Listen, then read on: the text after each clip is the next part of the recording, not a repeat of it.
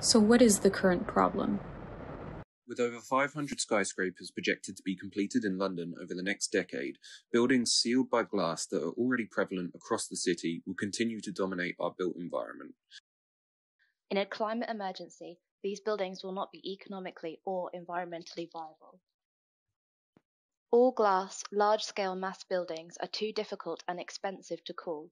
They require a lot of energy to cool them down, and using a lot of energy equates to a lot of carbon emission.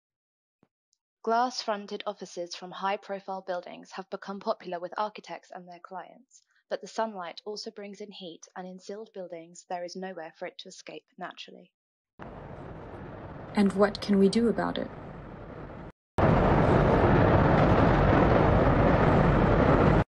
Using 25 Shah Lane, the headquarters for Goldman Sachs, as a case study, we will be excavating the building using natural ventilation as a driving force in design decisions. Rules informed by the ventilation strategies will dictate the design, whilst our key strategies of air, energy, waste and reuse and the changing workforce will create a truly flexible building.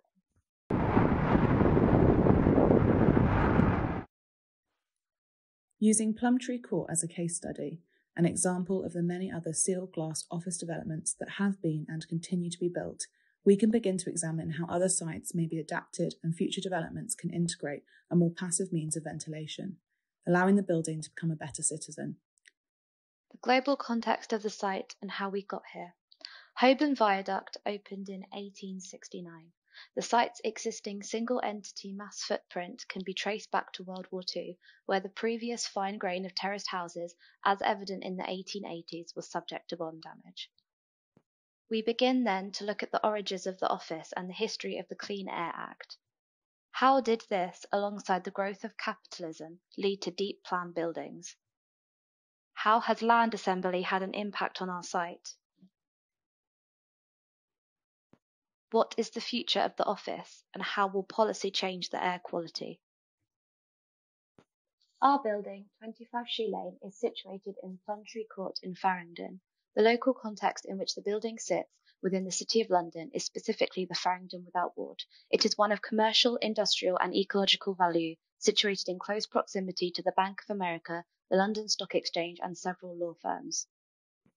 The diversification of office working will also change the way offices have historically dominated this part of the city. The technical parameters for our environment-first approach are as follows. First, we retain the existing structure. Then we retain the existing cores. Then we retain the fragments of glass from the existing facade, and we introduce granularity. Facade strategies will be applied depending on solar needs. Each facade will have a different treatment, while the north can be retained.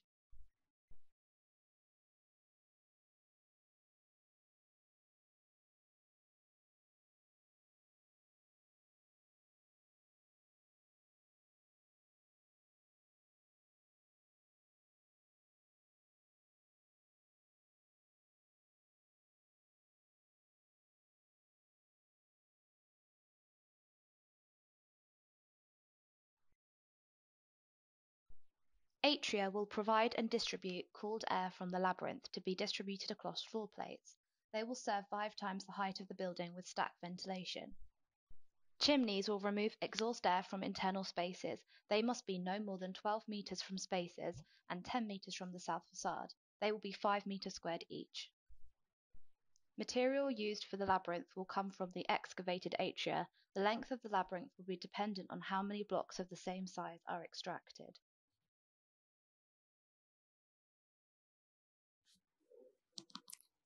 Our strategy for the ground floor plan. We are retaining the existing cores and creating an internal street. We will break open the plan at ground floor, opening these spaces to the public. The once steep and wide building footprint is now broken down into a series of smaller units at a much finer grain, providing a number of amenities. The cores that remain provide key access to the upper floors of Shah Lane.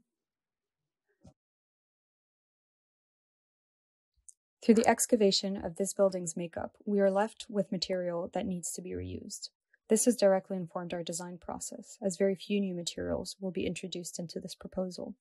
The material strategy is focused on achieving environmental and social objectives whilst championing reuse of the current facade. The existing glazing will be retained, but set back from the facade line by 1.5 meters, allowing for a zone of shading fins formed of the salvaged raised access floor to be stripped from the plan. The high-quality stone currently forming a plinth at ground level will be remodeled into a series of arches, whilst leftover stone and glass will be used for balustrades on the southeast and southwest corner terraces. A series of atria have been explored to lead the final proposal to show several atria, varying in size and depth, that bring cooled air from the basement into the building.